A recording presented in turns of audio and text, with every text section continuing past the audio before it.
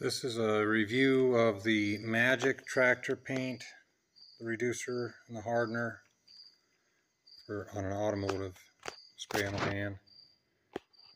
Some of the things I've learned. I started with a trampoline and made myself a paint booth.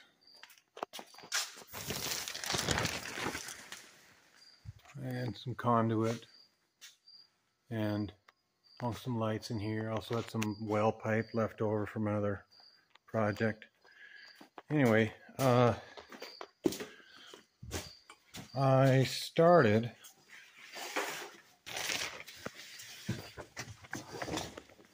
this is sprayed here at the recommended amount of reducer and hardener.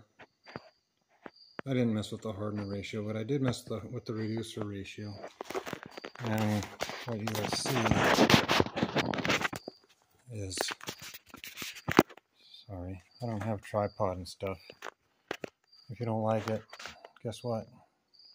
Go to the comments section. There's a full refund of everything you paid for this video. So for perspective, I'm getting some orange peel in here, but I thought, well, why don't I increase the reducer and see if it lays flatter on. So I did that, and I don't know, your call, same fingers for scale. There's still orange peel. But I created another problem with that, with this, my Optima sprayer made in Germany that I have. As soon as I put the extra reducer in, well, then I started having a lot more drips coming out of the gun. The gun couldn't hold it back. But all in all, it lays down all right. For a former cargo van, it looks a lot better, and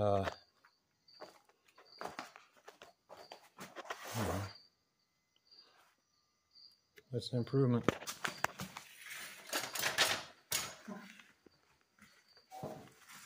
So this is a Sprinter van, and I'm not done painting here. I ran out of paint. I ran out of mixed paint, rather. And I ran out of energy for the day. So I'll come back and get that last little bit. But what you see in two coats, I masked off the roof. So the roof isn't painted, but everything else is. And that first coat was 7 cups of paint with the hardener and the reducer. And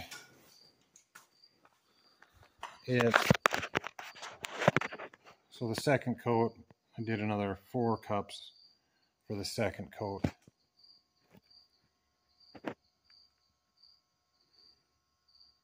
And I had some problems with the orange peel on the hood for sure.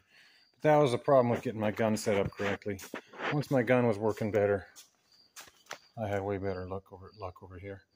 And I think I could, without any mistakes, do this whole van with less than a gallon. In fact, the touch-up I have left over, I still have a cup of paint in there, or 2 cups of paint. So I'll get the last little bit all done for less than a gallon of paint. 1 bottle of hardener, 1 bottle of reducer, some acetone for cleanup, mineral spirits for cleanup on the gun and whatnot. I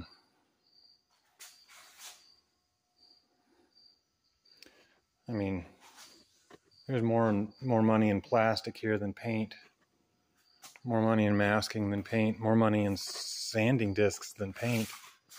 So I'm not disappointed.